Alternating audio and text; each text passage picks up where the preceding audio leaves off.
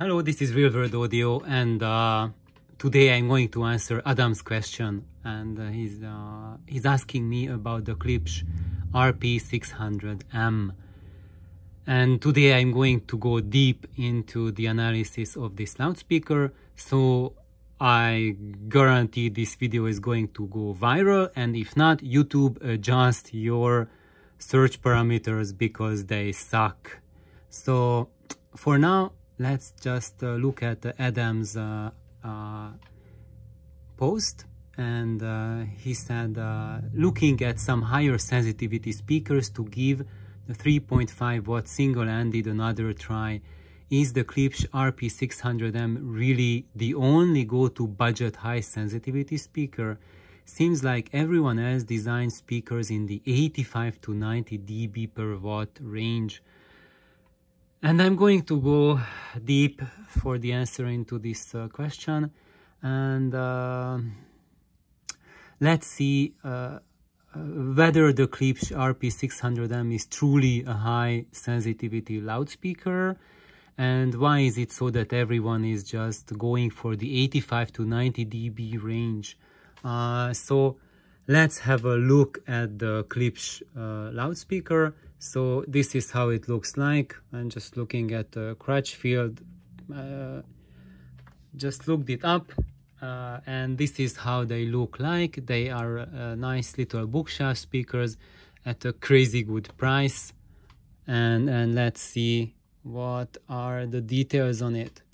So it has a Tektronix horn with a titanium tweeter, a 6.5-inch woofer, and the frequency response is rated from 45 Hz to 25 kHz within 3 dB. And it says sensitivity 96 dB, impedance 8 ohm compatible. And it has a bus reflex design, so it means that it has a port, and it has a real firing Tektronix port. Now this is something truly unusual, and I really welcome its design. And those of you who have seen my videos, you know what a huge difference a horn base reflex port gives to a cabinet. And now I have to tell all of you that I never heard this loudspeaker. I never heard any KLIPSCH loudspeakers in the past 20+ years. So what the frack I am doing here talking about this loudspeaker? I'm talking about this because as an engineer, as a loudspeaker builder who has a lot of experience with loudspeakers, I understand the physics of how they work, so I can give comments to all of you on the design parameters and on the description, and I will show you the reality of what these speakers can do, because there's a lot of reviews coming out on this loudspeaker, and people generally tend to like it a lot. And I think at this price range, this is something truly wonderful.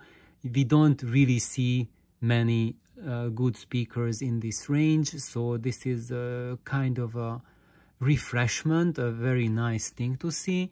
But let's just see like the promises, how much of these promises is translated to real life experience. Because here we have some of these things that make it a little hard to believe. One of them is the sensitivity is listed at 96 dB, and the impedance at 8 ohms, and frequency response down to 45 Hz with a -3 dB point. And now the size is this, basically 8-inch wide, almost 16-inch high, and almost 12-inch deep. So that's something like about 15 to 18 liters free air volume.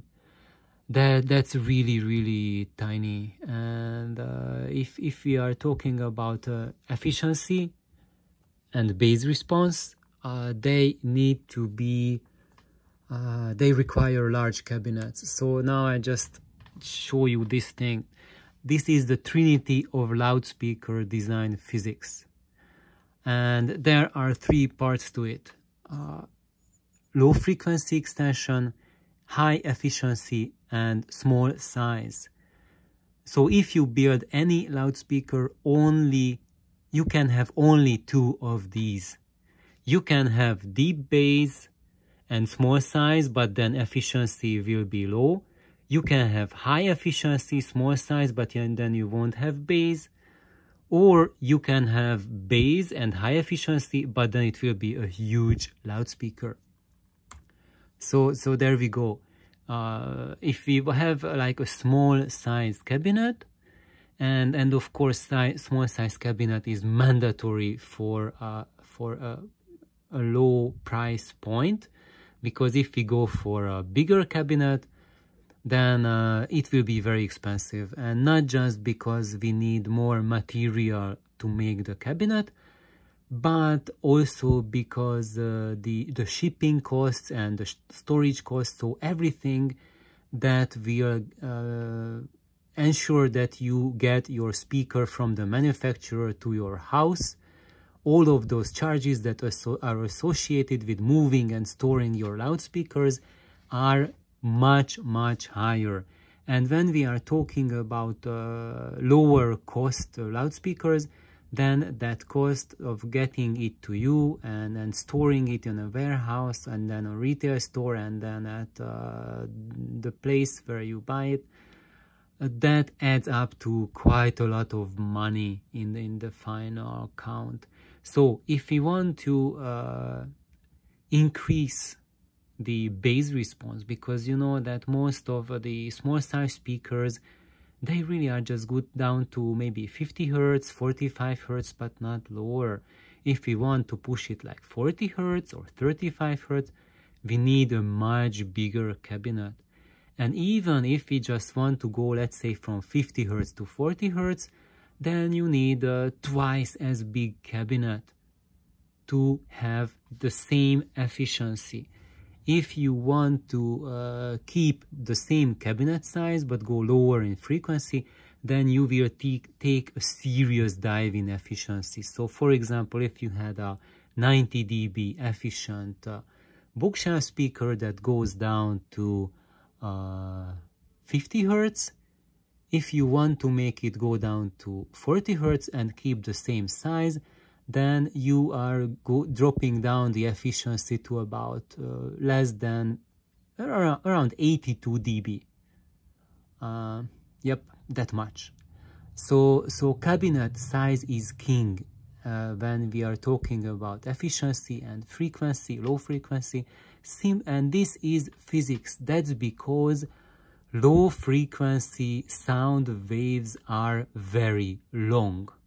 And they to reproduce them correctly, you need that big cabinet size.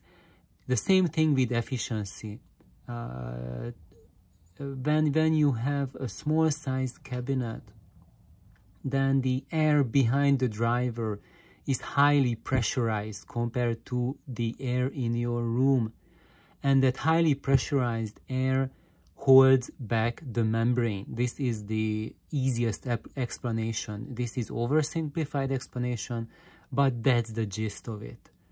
And if you want higher efficiency, then you need a bigger cabinet volume, because when your driver cone moves, then the pressure change when behind inside the cabinet, when it moves out, it's much smaller compared to a small box, and that's why you can get higher efficiency. So that's about it. And now let's go back to here and let's take a peek at the Stereophiles website, because they have reviewed the RP600M and they have done measurements on it.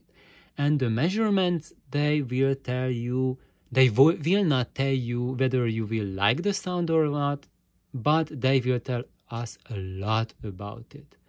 And there is like a lot of blah blah. We will skip that through, because instead of John Atkinson, I think it was John Atkinson who did it. Was it him? It should be him. I'm just curious. Sorry, guys. I'm just yep, John Atkinson, of course. He does all the stereo file measurement. I'm just hoping that he's still there. Okay, where was I? Let's go here. The impedance curve. So what does that curve tell us? You remember when we were here and it said about the impedance, it's not truly 8 ohms. It just says 8 ohms compatible. Is it now truly 8 ohms compatible? Let's look at where it dips. You see it dips there. Let's read it. It's 3 point something ohms. It's not even 4 ohms. So I would say, yeah, it can be 8 ohm compatible, but this is a 4 ohm driver. I mean 4 ohm loudspeaker. So, which is like partially compatible to 8 ohm. This is kind of like saying like a 2-cylinder car, which is a 4-cylinder compatible. So like you can put this engine into a car that uses 4 cylinders, like duh. No, it's a 4 ohm speaker. Okay. If you have an 8 ohm impedance amp, will it play with that? Yeah, it will play. But if you have an amp that can drive 4 ohm load and that has a 4 ohm tap on your loudspeaker, then at this point this speaker will sound the way it is intended to sound. If you put it on the 8 ohm tap or your amp can only drive 8 ohm, it's not happy with 4 ohm, it will not be happy with the KLIPSCH. Although to what degree, it depends on the amp, it depends on your listening preferences, so I will not say that if you have an 8 ohm amp, you cannot buy this speaker. That's dead wrong. You can try it out, but you will go much better, you will fare way better if your own amp is 4 ohm capable and if your tube amp has a 4 ohm tap. So make sure if you have a tube amp, put it on the 4 ohm tap, otherwise the bass will be out of control. Okay, so looking at the impedance curve, there's 2 more things. So here you see this is what the tweeter does, which is a horn-loaded tweeter. So as you see, as we go through the crossover, the impedance rises. Why or not, that's not for today. But after the crossover is done, then this is the main, this is the strength of the tweeter. And you see it's like in the 6 to 11 or 15 kilohertz range, 6 to 15 kilohertz range. That's where it is the strongest, and there the impedance is above 14 ohms. So it means that because the impedance is so high in the high frequencies, the highs will be very clear and distortion free. Because when you are reflecting such high impedance to your amplifier, then the higher the impedance, the less the amplifier distorts. And now we are going like 14 ohms is like almost 4 times the actual impedance of the driver. You see, we are from 3 ohms basically jumping to 14, like 3 times 4, 12. So it's basically 5 times higher impedance than the impedance of the driver, I mean speaker, sorry. This means that when it's on the 4 ohm tap, the cleans will be, the highs will be very, very clean. And I think probably that's part of what draws people in about this speaker, that the high frequencies must be pretty good. And also when we look at the horn to it, that there is a horn attached to the high frequencies. So there you see the driver, and this thing here, that's the horn, that's the Tetrix horn that's attached to it. And as you see, it's not a simple Tetrix horn. It's one of KLIPSCH's more modern designs. So they are trickling down their technology from their higher end models into this model. So that's not that usual junk primitive horn that you see in small speakers. This is something much more elaborate. And what this does is basically when the tweeter is making the sound that sound, if the tweeter was not horn loaded, it's in the front of the driver, most of the sound gets lost on the side, just it explodes into space. But when you have a horn in front, then the sound just starts like the pressure wave starts to increase and spread out. So the spreading of the pressure wave is controlled, and that's why it will be transmitted much more effectively into the room versus just blowing up on the front of the loudspeaker. And that's what adds a tremendous boost to the efficiency of the tweeter. And as a result, it is much more efficient than a regular tweeter. However, here is the thing. So when we are talking about horn speakers, if you have a horn tweeter, then that's not the limit to the efficiency. We can put like in this position a tweeter that's like 110 dB efficient. But then the question is, can the woofer keep up? And the answer is a hard no.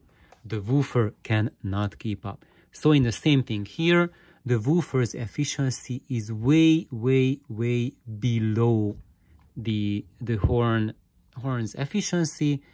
It cannot keep up. So what KLIPSCH needs to do is to drop the sensitivity of the horn of the tweeter by quite a lot to match it to the low efficiency of the woofer. Because the only way to make the woofer as efficient as the tweeter is to have a cabinet not of that tiny size, but a cabinet this size, that baby. That's the size of a refrigerator. So if you have a refrigerator, then you will be able to enjoy a horn's efficiency. If not, what you need to do is drop it. And then people would say, okay, now screw it, we lost it all. No, you have not lost it, because for these small bookshelf speakers, the limitation is not just in the bass, it's also in the high frequencies. And especially the dome tweeters, they cannot handle loud sound levels without distorting really heavily. And if we add a horn in front of that tweeter, even though we have to drop down its efficiency, they probably need to drop at least 6 to 10 dB from the efficiency by adding extra resistors to the crossover network inside. But it means that now when the music signal is pumping at 10 watts into this loudspeaker, then the burden on the tweeter is only 1 watt. So it's just ticking at 10% of the demand. So basically, you are getting a plus 10 dB headroom for the high frequencies. And so when we go back to stereophile, now we have two advantages for the high frequencies. One of them is the super high impedance, which means the ultra low distortion from the amplifier. And the second thing is that the tweeter itself is working at 10% of its rated capacity and has basically 10 times greater headroom than any other loudspeaker which is not horn loaded. So that's why, although these are pretty small bookshelf speakers, I'm pretty sure that if you crank up the volume, the high frequencies will remain clear and undistorted even to quite loud volumes. Of course, the woofer will give up the ghost at very high volumes, but the greatest limitation with solid-state amplifiers is the tweeter, is the high frequencies, because solid-state amps, when they distort, because we are asking them to either to play loud or to reproduce high energy, high frequency transients, which is in the case of piano, violin, harp, guitar. And for these instruments, let's say for the violin or piano, even if you listen to them at a low volume, your tweeter and your amplifier and your solid state amp are already distorting quite a bit. So giving you this advantage, I make that prediction that this very budget loudspeaker will provide high frequencies and much better than even some loudspeakers at 10 times its price. And that's simply because it has the horn design, which gives that extra efficiency. It is like having 10 of the same tweeter doing its job. It's giving you that much extra as if literally having 10 tweeters. But of course, if you have 10 tweeters, that gives a tremendous smear. So in real life, just increasing the number of tweeters doesn't work. The only thing you can do to increase the tweeters' effectiveness is to put a horn in front of it, horn load it, and then you will have a range of frequencies where it will be coupling to the room. It will be able to communicate its energy to the room much better. And I really welcome this approach, because whenever you solve a loudspeaker problem by using acoustics to make it work with your room, it is much, much better than trying to solve it at the crossover level and trying to just muscle it into your room. That doesn't work. It's like dancing. If you make the leader a more competent dancer, then the lady will have a much better experience. If you give steroids to the leader and you give a straitjacket on the lady, yeah, he can drag the lady around, he can slam the lady into the ceiling and just throw her out from the dance parquet. But that's not dancing. That has nothing to do with dancing. So now we are hitting a very long time, so I am stopping now and continuing from here in the second part. Thank you, Adam, for asking the question, and I will continue this long response that's turning into a saga, but I hope it's really informative. So thank you everyone for tuning in. Please like, subscribe, tell your friends. Bye-bye.